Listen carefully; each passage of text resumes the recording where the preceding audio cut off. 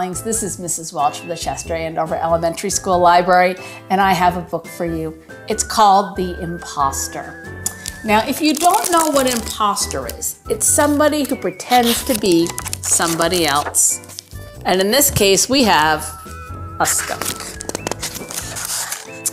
Oh, heavens to Murgatroyd. Skunk had been alone forever, and he did not like it. Sometimes he wished he were a dog.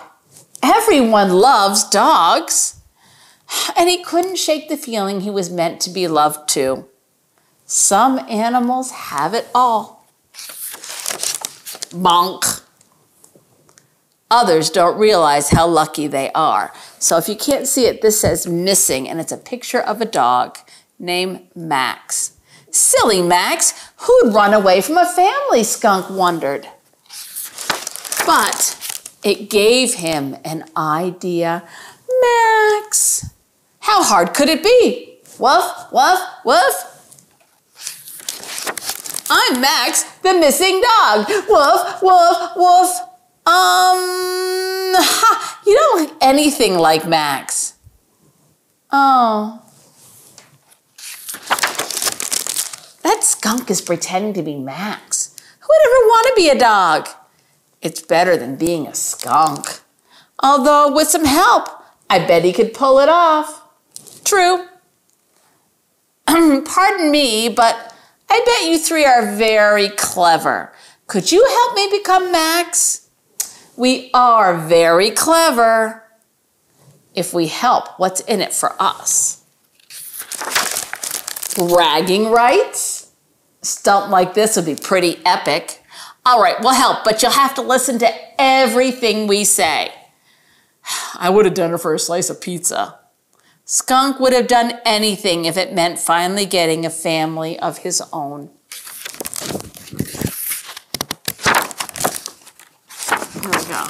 Raccoon, squirrel, and cat got to work. This skunk stripe has got to go. An old sock, glove, belt, and earrings will do the trick. Perfect! Now that you look like Max, you need to act like Max, said Squirrel. Skunk learned how to roll over, bury a bone, and ask for belly rubs. It's all in the eyes, see? Don't forget to wag your tail. Max is always happy, happy, happy.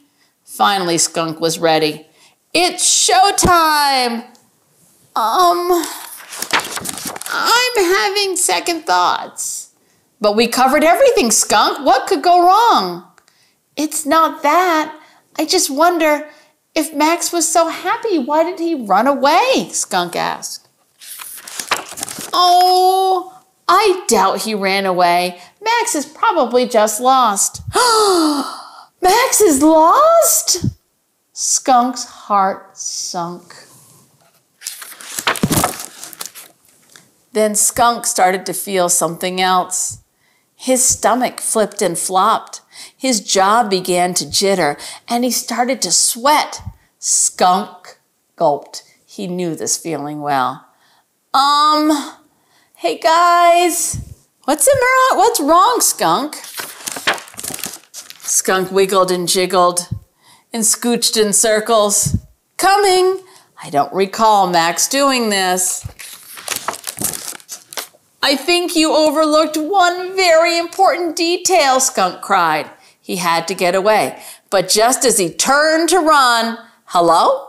The front door swung open and Skunk blew his cover. So he sprang. Skunk spray stinky stuff.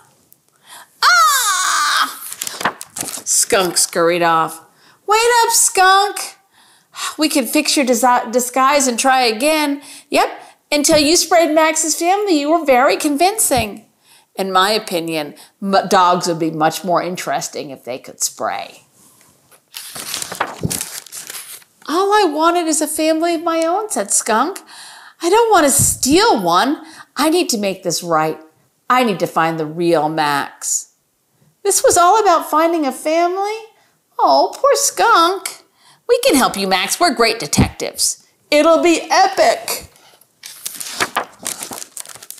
Skunk and the gang scoured the city for Max. See, they asking the birds and the owl and the rabbit and the mice, and they're saying if they saw them, saw Max.